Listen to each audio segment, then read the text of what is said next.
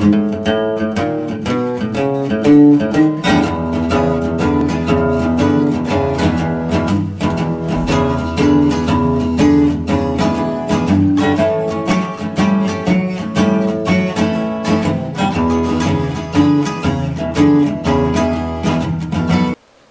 Susie Homesteader of the Rockies, and welcome to the Susie Homesteader channel. And today we're going to talk about building, and we're going to talk about remodeling part of your house or a building or a room. Now there's a huge difference between new construction and remodeling, and anybody that's a carpenter or in the remodeling business knows that actually remodeling is sometimes a bigger challenge because we're still working with what's already existing. So it kind of changes the order of how you do things. And the phases that you go through based on what you already have there. And basically what I'm going to do is walk you through a step-by-step 400 square foot room that is a porch that's going to be converted into a full 4 seasons fully enclosed dining room. So with the 400 square feet that we have to work with, we'll go through different phases. And you know, there's a couple of different ways to start this, and of course most of that depends on how much of that you're going to do by yourself. So in my case, I'll be doing most of the carpentry because that's what I do. You know, but if you're concerned about getting other things done like plumbing or electric or insulating or things that might actually be easier and cheaper for you to have somebody come in and do than trying to do yourself, then you're going to probably want to hire a few people. And then of course if you're within city limits and you have certain codes that you have to follow, then you definitely have to hire some licensed and insured contractors. So of course one of the first things you might want to consider doing is just hiring a consultant or just talking to somebody that you know that may have already done something like this. In a remodel or new construction. So if that's just maybe somebody in your family circle or in your friend circle, just talk to anybody and as much people as you can about what you have planned, because somebody always gives you information that somebody else did not. So that goes along with getting bids and quotes also. So if you you know, hire or you know, have one electrician come up, have 2 or 3 come up, because every single one of those electricians is going to give you different information because they all like to do it differently, other than some of the codes that they have to follow.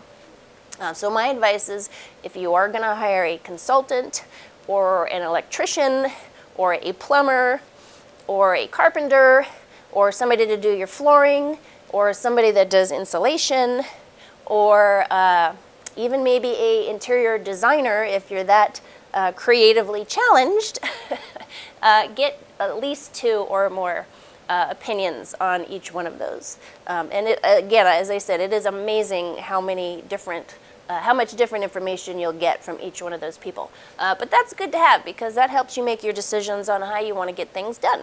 And it should be up to you on how you want things exactly done, give or take a few things that you may not have a choice on. So again, we'll go through just this remodel in phases, and like I said, generally those phases follow new construction as well. It just kind of depends on what you're working with. So in my case, I'm going to try and do as much of this as I can myself, and of course that should drop my costs about 50% of what it's going to be if I hire somebody or hire several people to do all of it for me. So in my case, you know, this should cost me about $7,000 or $8,000 in materials, and just a few people that I have to hire in labor, which is going to be, I will have to hire an electrician. I don't have any plumbing in this particular remodel, and I think I might go with hiring somebody to just blow some insulation into my ceiling. So very little costs on labor. If I chose to hire somebody to do every phase of this for me, I could be doubling that number at least. So my $7,000 to $8,000 project could turn into a $14,000, $15,000, $16,000 project easy, just to close in a 400 square foot porch. One of the most important things I have to think of first is the climate that I'm in, the sun exposure, and more so just insulation, how I'm going to insulate this room and how I'm going to keep it warm. Now, depending on where you live, if you're in a 4 seasons climate where you have snow and rain and ice, you got to start thinking about your heating and your cooling and your ventilation. So that starts to cover quite a few subjects and quite a few changes that you have to make, also on the exterior of your building, as well as your interior. So that brings up a lot of questions that I really kind of didn't take into consideration.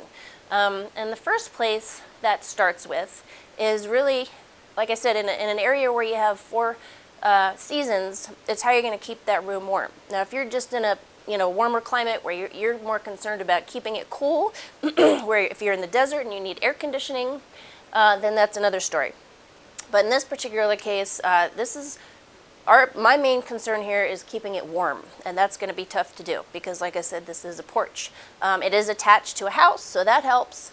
But one of the first things we'll have to talk about is where all the heat, once I get the heat in here, is going to go.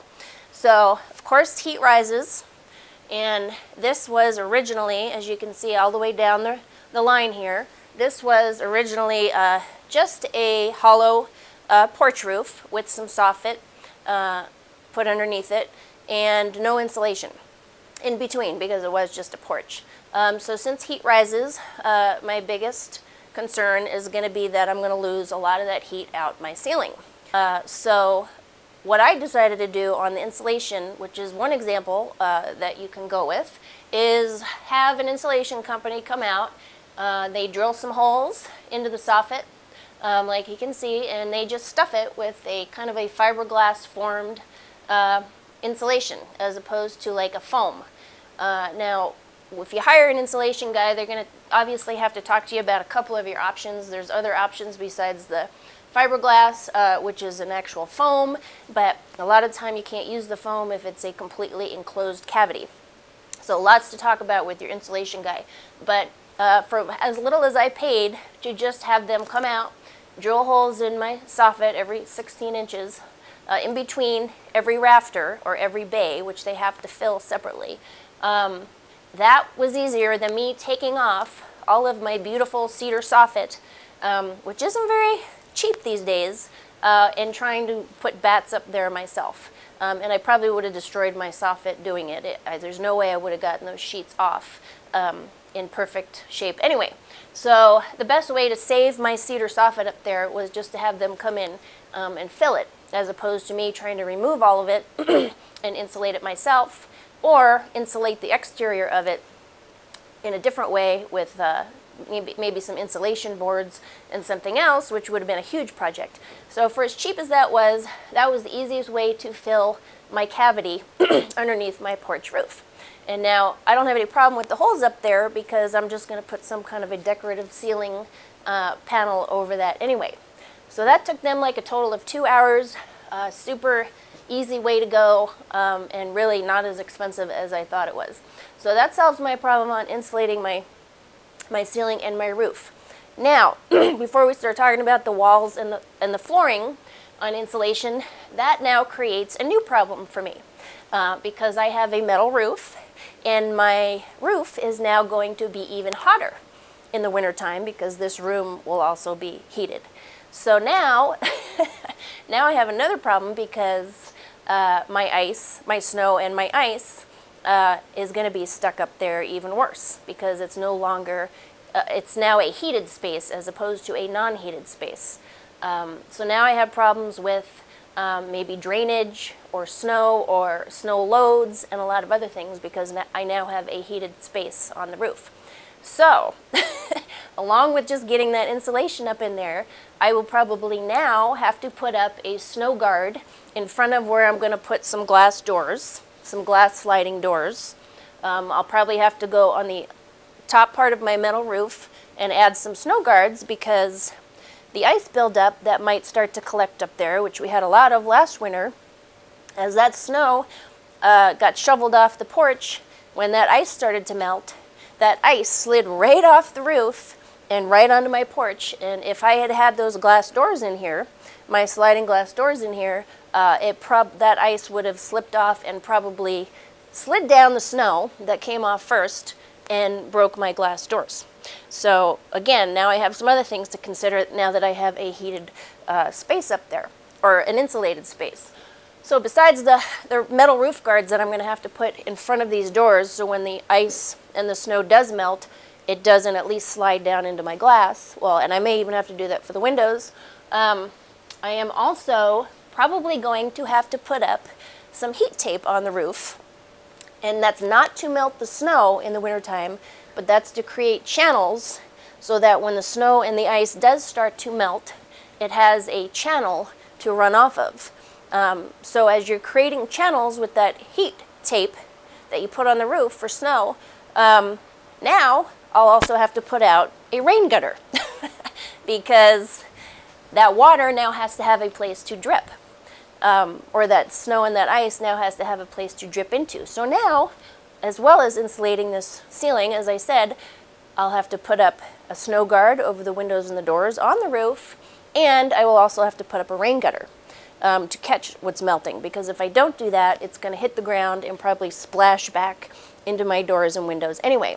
Or it could create even a bigger problem, which is that if I put that heat tape up there, that drainage is going to start deteriorating the ground in front of my porch, which could cause an even bigger problem. And then you're going to have to come out and hire an excavating company to come out and create some kind of a French drain or something more elaborate to get that water runoff to go somewhere other than underneath your porch. So every little change you make creates a new change and a new effect, which anybody in the building industry knows. So that goes into a couple different things you might want to think about. And then on top of that, I now have another problem, which is that I probably don't have enough ventilation on my eaves, which is not insulated. This part of the roof is not insulated because there's no reason for it to be, because it's an exterior eave. But as you can see, as that roof stays warmer on the top now, which it will, I'm getting mold on the soffit. And I made two mistakes, well actually one mistake with that, and that is that I caulked that, as you can see, I caulked that so tightly a couple years ago because we were having problems with bees getting up inside the cracks, that I went through about 24 cans of caulking to keep the bees out. And what that did was create the problem that I now have no ventilation. And so that mold that's up there is getting worse because I sealed up every possible place the air could get in. So now, on top of the other issues that I have with insulating the interior roof, I'll have to come out with this exterior eave and vent that every single bay the whole way down. So that's another, thing that will have to go into this entire addition, along with just getting the interior ceiling insulated. So, like I said, one change can create many changes. And then, like I said, that will just cover a couple projects I have for the ceiling. So now, the second thing you're going to want to start insulating is going to be your walls, or consider how you're going to insulate that. And in my case, it's really minimal framing, so I really don't have very much to insulate on these exterior walls. But of course, I'll have to get that wired first before I close that up. So that's going to be phase 2 after we finish figuring out how we're going to insulate everything. So back to the insulation factor here. That helps you understand how you're going to insulate your ceiling, and the walls are easy because you can just put bats in that. But now I have a third problem, and that's insulating the ground, or insulating the bottom floor here. And because there isn't enough of a crawl space, in particular under this porch, as you can see, I just have very little room down here under the porch itself. I couldn't get that insulated really from the bottom, and I did have the possibility of insulating that with a spray foam because it's not a closed cavity. But unfortunately, I don't have really enough room under there for those insulator guys to spray a foam as opposed to a fiberglass. So I'm not going to do that at all, but that was an option. And what I will be doing is putting kind of like, there's a flooring insulation pad that I'm going to be setting. Well, it'll be visqueen, and then it'll be a floor insulating pad, then it'll be the subfloor, then it will be an underlayment, then it will be a foam pad, depending on what kind of final flooring surface I'm using. So almost 6 layers of different materials that I may have to use on the top of this porch as opposed to insulating it from the bottom just to keep the floor warm. So again, that covers, you know, a couple different subjects, and then of course you have to take into consideration whether you're putting heaters and or air conditioners in this room as well, and or if you have a wood stove, which I'll also be installing. So I will be doing cadet heaters and a wood stove, and in my particular case I won't need an air conditioner. So a lot to think about on your insulation, your venting, your heating, and your cooling, if you have to have that.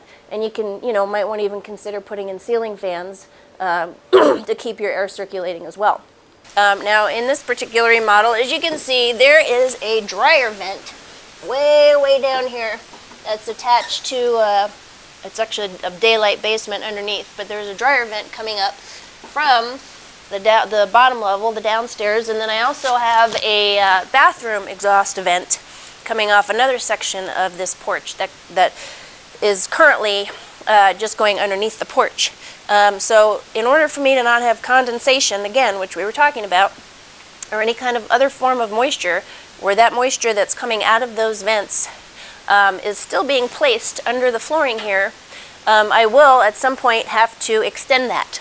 So I'll have to get to both sections under this porch here, which means I may have to rip out some more boards or possibly get underneath the porch, however you got to do it, to be able to extend those vents beyond the flooring. So that's going to have to get extended all the way out to the exterior, which will also have to be skirted like a regular building. So the porch exterior as well will have to have some skirting on it to insulate underneath the floor, as well as the actual insulation that I'm putting on top of the floor. But before I do any of that, again, if you have any vents or any form of moisture coming underneath that, it's got to be taken all the way out to at least the skirting. That will also have to be insulated just to keep the air underneath your flooring warmer. And then, of course, avoiding any kind of condensation or moisture that could create mold underneath your flooring. So there's more things to consider. You know, make sure you have anything vented up against the original part of the house or the original part of the porch extended all the way out. So that's something else we'll have to do. So of course with insulation, you're trying to keep the heat in and prevent any circumstances of condensation or mold building up. So if you do hire somebody to do your insulation of any type, they can talk to you a lot about how the whole air exchange works. And they'll talk to you about the whole theory about people making their houses almost too tight now, to the point where they don't have ventilation, and then people are having more and more mold problems.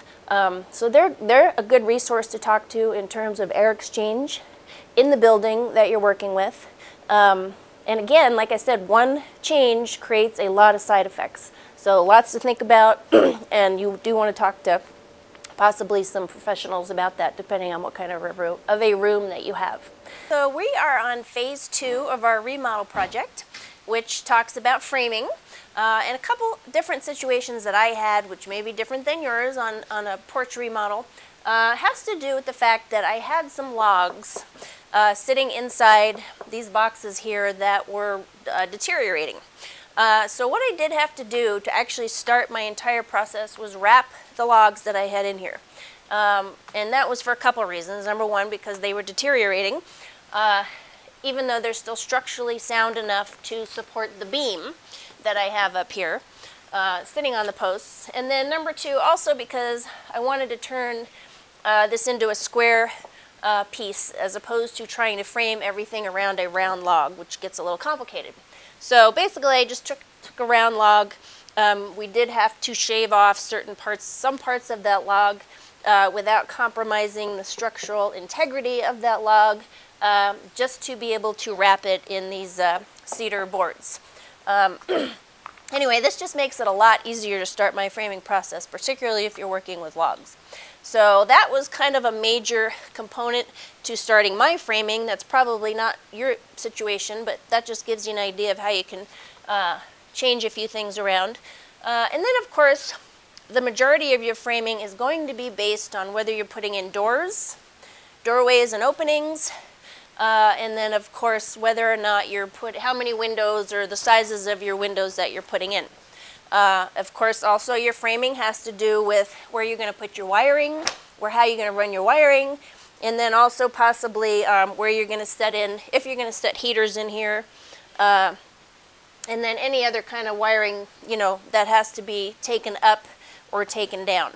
Now, in my case, like I said, I did have to take off some floorboards because of my deck, because a lot of my wiring is going to have to get run under the floor as opposed to all of my walls.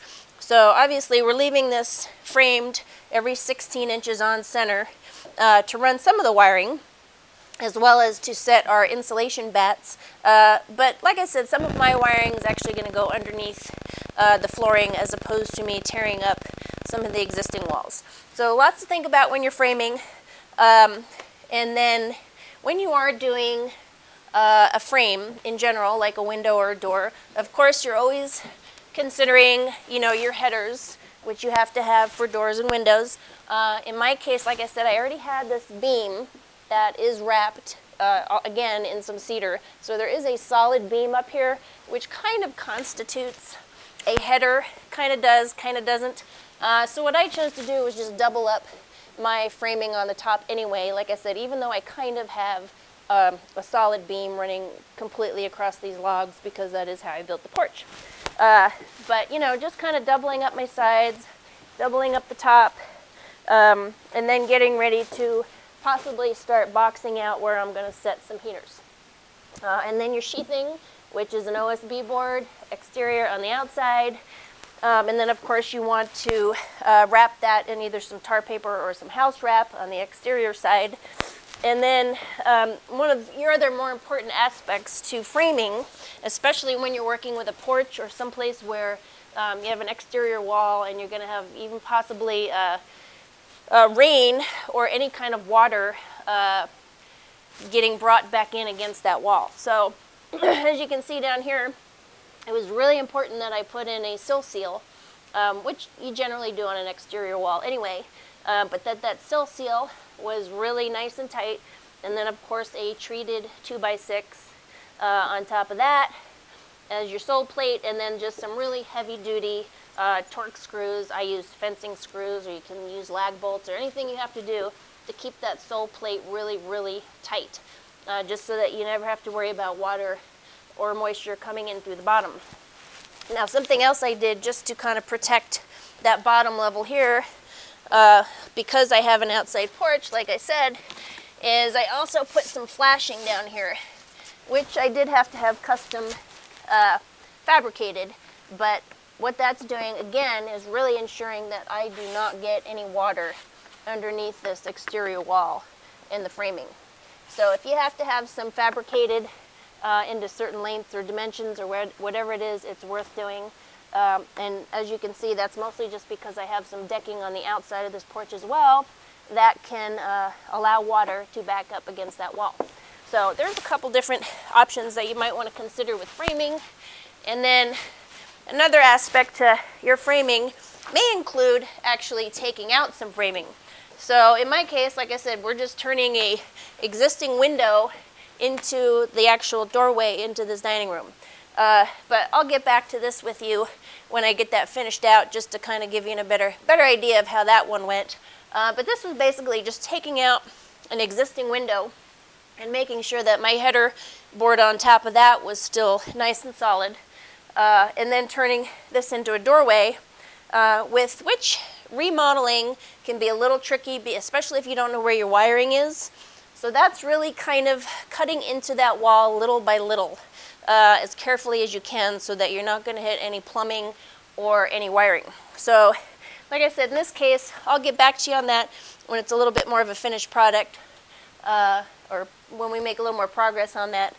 But there was a little bit more framing involved in that, mostly in terms of taking out what was there and then just making sure that my 2x6s and my header boards were still nice and solid, because those were part of the original building.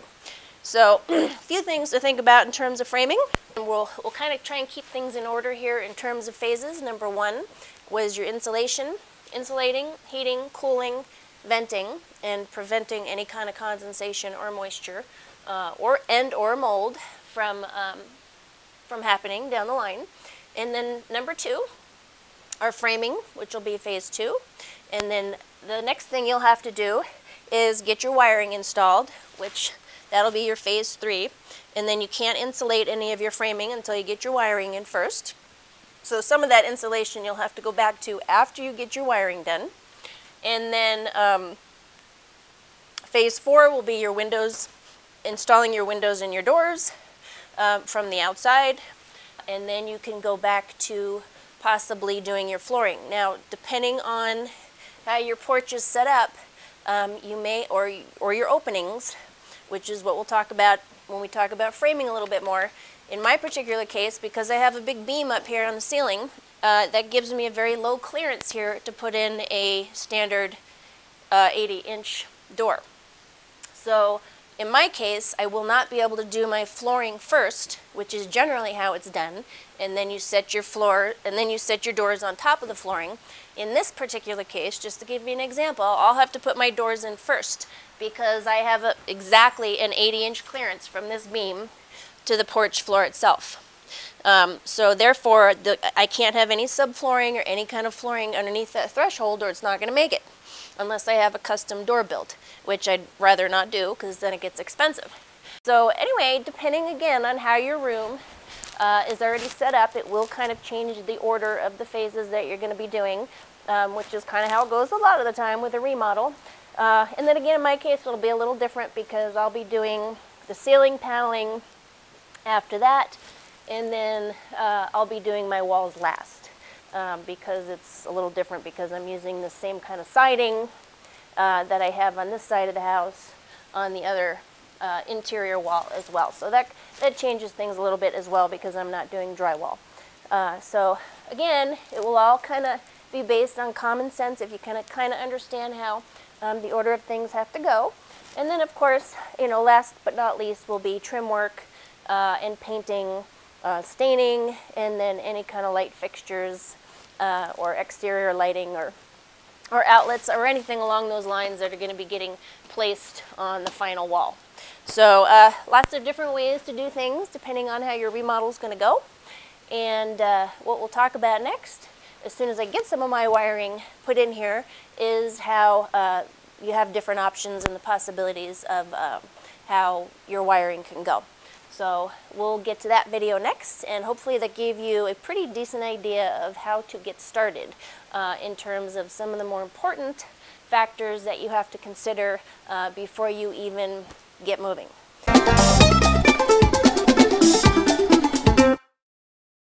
So let's get started. Subscribe to the Susie Homesteader channel, and we'll see you there. Bye-bye.